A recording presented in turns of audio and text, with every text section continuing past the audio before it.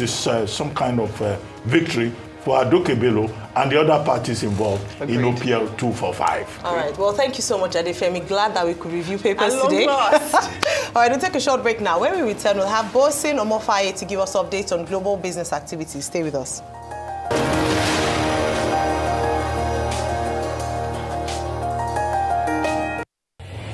3 decades ago, a new era was born.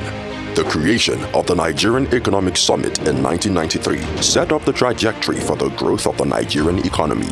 The summit, held annually by the Nigerian Economic Summit Group, NESG, has been a catalyst igniting positive change, creating opportunities, and facilitating partnerships. As we celebrate 30 years of impact, join us at the 30th Nigerian Economic Summit with the theme Collaborative Action for Growth, Stability, and Competitiveness. Date 14th to 16th October 2024. Venue Transcorp Hilton Hotel, Abuja. Register now at www.nesgroup.org/30. Follow us at official NESG to learn more.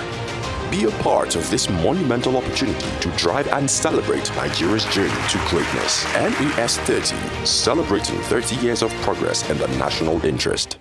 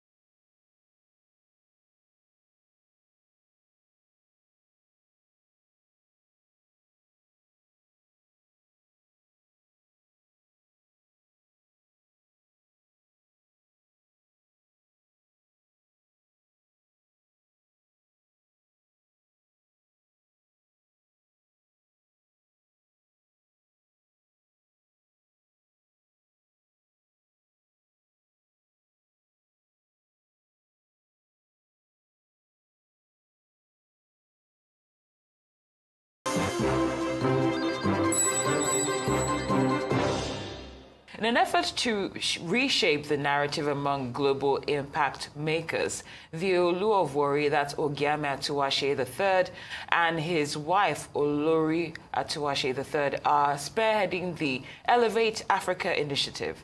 This platform aims to highlight Africa's potential and empower African voices in discussions about their development.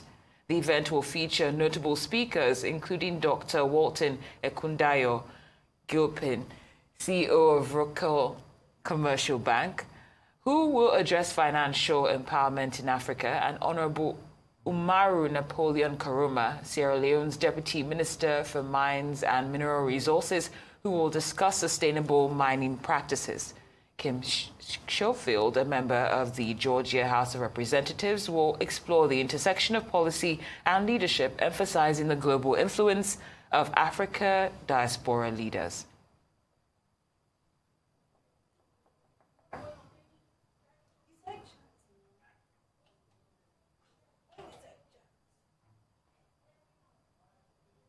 Well, Tochukwu Macfoy of Elevate Africa now joins us to discuss the launch of Elevate Africa by Olori Atuwase III and the Olu of Warri. Good afternoon. Thank you so much for joining us here on Newsday.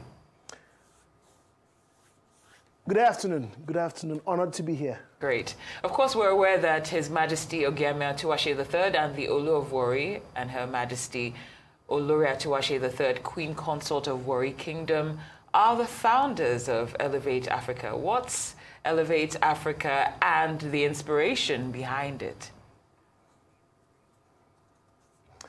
The inspiration behind Elevate Africa is the fact that we know that politics, people, policies can not only drive change. We need collaboration.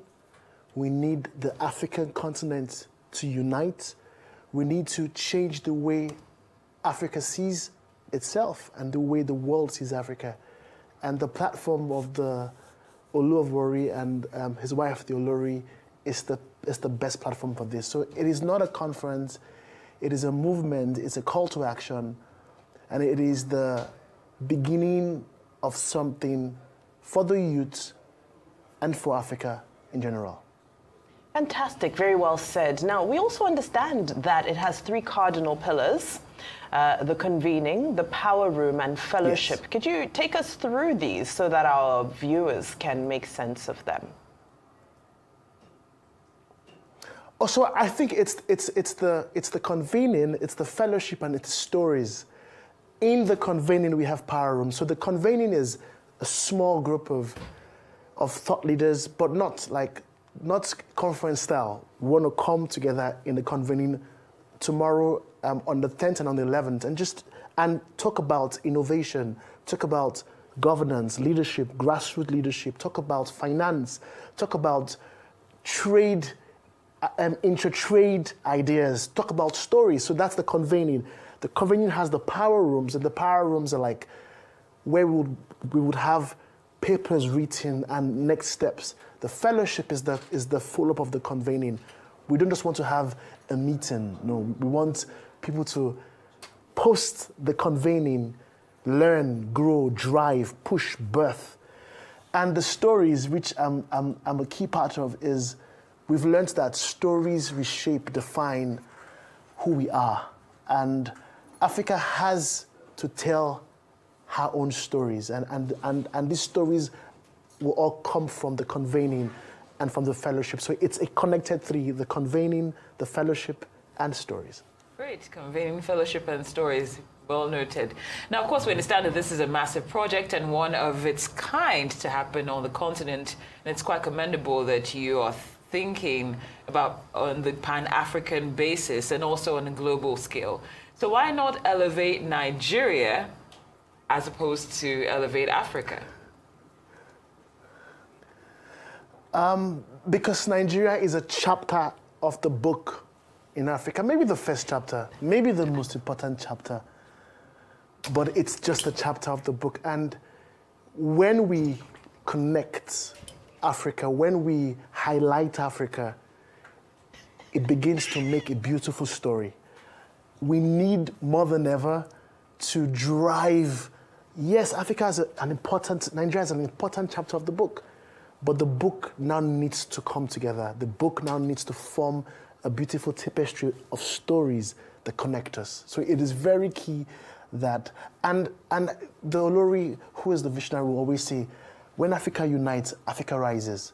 When we can see ourselves as a people, as one people, then we bring all our strengths together to drive this narrative. So yes, it's Nigeria is a key part of the book, but just a chapter of the book.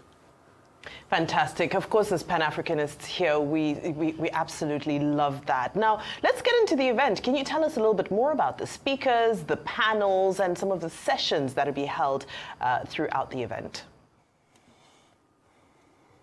So we have speakers from all parts of industries. We have speakers from the finance industry. We have speakers from entertainment. We have speakers from politics, governance, policies. We have a lot from the social SDGs. We have a lot of them from there. We have Team Hansterd. We have the former president of Kosovo, the first female president of Kosovo. We have the former president of Mauritius. We have a lot of them, and I'm careful not to say the names so that I don't need to make sure everybody's name is called. But we also have, notably, Davido, who's going to speak tomorrow about his African story. And the reason why David is a key part of this conversation is because we've seen how the Afrobeat sound has driven a different perspective in Africa. We have Tenny, who Africa has done her, and she's done Africa. So we have a beautiful mix. We also have poetry from Al-Hal Islam, and it's full. So we have phenomenal panelists across trade investment, across politics, governance, leadership, collaborations, community-led leadership, and then we have storytelling. So it's a beautiful array of speakers and thought leaders. Great. Let's talk more about collaborations and implementations. One of the challenges of African leaders is that they don't collaborate very well and also fail to do really well when it comes to implementation. So how do their majesties and Elevate Africa intend to tackle these so that you drive actions in engineering solutions as opposed to just, talking and ending things there? One of the major anchors of this is the fact that the Royal Majesty, the Olori of Warri and the Ogiame himself, it's a long-term thing. It's a monarch. It's a long-term vision. They understand that it would take time for trauma to end, for Africa's trauma. It would take time for us to come together. So one of our focus is the long play. It's we're here for a long time. We're here for a long time. That's number one. Number two, it's about leadership. It's about starting. It's about bringing the Ghanaian people in, South African people in, Nigerians in. It's about starting, leading, making sure that we start it. We show our hand. It's not a conference. It's a call to action, and we're starting it. And that's the play. Fantastic, and I love that you're saying that it's not a conference, it's a call to action. And, there's so many other initiatives, of course, to address some of the social challenges, particularly in the Warri Kingdom, which was established as well by, some of which, have been established as well by their majesties. Now, one of those is the Royal Iwerie Foundation, which organizes teachers' masterclasses, free medical and at rural community robotics and coding classes for the kids in riverine communities. And now, of course, Elevate Africa. So what are your driving forces that you would like to propel the Africa of our dreams? So it's one coin, different sides. You must first impact your community. And the Olori and the Ogiame have done a phenomenal job. From education to healthcare, phenomenal job. First for the community. And with that template, with that drive, with the drive, the team, the policies, the blueprints, we want to expand. But we also want to learn from other countries. Learn from how Ghana is fixing finance. Learn from Rwanda how they are driving innovation. Learn from South Africa. Maybe I'm joking, but the idea is this. We have our own work done, but we want to expand our minds and share ideas. So yes, the Royal Iwerie Foundation has done so much in the past 3 years, and this is one of the motivation for Elevate Africa. Great. Now, can you tell us more about the rationale behind the theme of this event? That's the Africa we see. Oh yeah, it's a mirror and then a declaration, and I'll explain. It's a mirror because I've learned that how you see yourself is everything. So it is first a mirror to see this is the Africa we see, but it's also a declaration to say this is the Africa we will see. So it is both about the present, but it's about molding the future. And that is what we need to do. We need visionaries. We need vision. Young people need to see. The Africa we see right now has a lot of contradictions, has a lot of loopholes, dark spots. But we want to paint pictures. We want to show from our past. Oh, we had amazing times. We had great leaders. We had a one Africa. We had Africa that had beautiful intertrade ideas, but also show the future. Not only be critical and be negative. We want to paint a beautiful picture. Absolutely. That is possible. Fantastically said. Of course, in the spirit of optimism, we wish you all the best with your event. That's Tochukwu Macfoy, Head of Media for Elevate Africa. Thank you.